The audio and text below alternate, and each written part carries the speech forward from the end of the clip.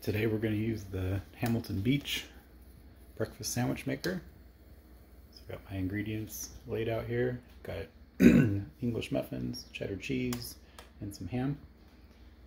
Got the thing plugged in and turned on. We're waiting for the preheat light to come on. I've got my eggs over here, salt and pepper. Also going to need a fork to break up the egg yolk. Get that. And then I have preheated or pre-toasted English muffins, because if you don't do that, they're soggy. So just lightly toasted English muffins. All right, our preheat light is on. So go ahead and open this thing up. Okay, first thing is to put the bottom part of your English muffin in there. Go ahead and do both sides. And then you put on your toppings. So I'm going to start with the meat.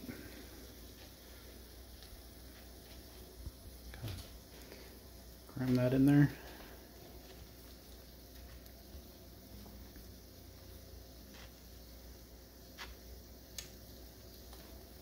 Might be a little bit too much, we'll see.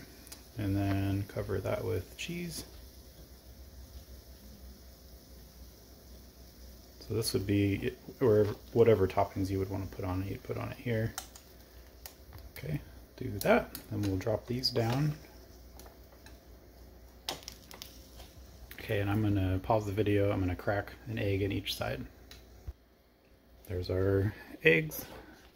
And we use our fork to break up the yolk. You don't want to touch the Teflon of the machine, so with the metal utensils, just be careful. Yep, so kind of break that up. And then we'll do some salt and pepper. I don't think I can do the pepper mill one-handed. There's our pepper. And then we will top that off with our English muffin. And there we go. Okay, we'll close the lid. And we're going to set the timer for 5.5 minutes.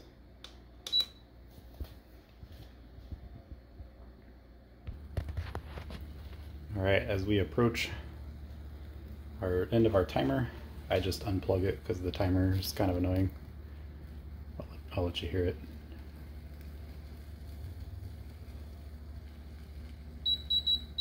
So, just unplug it. Reminds me of an old alarm clock. Alright, so we open this up, then we slide this plate out, which drops the egg onto the sandwich.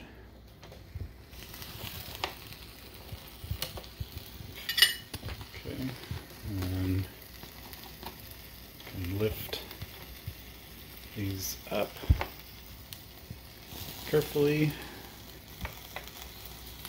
and then see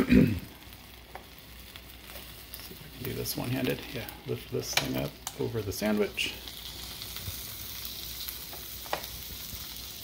and there you have it. Just get them onto a plate.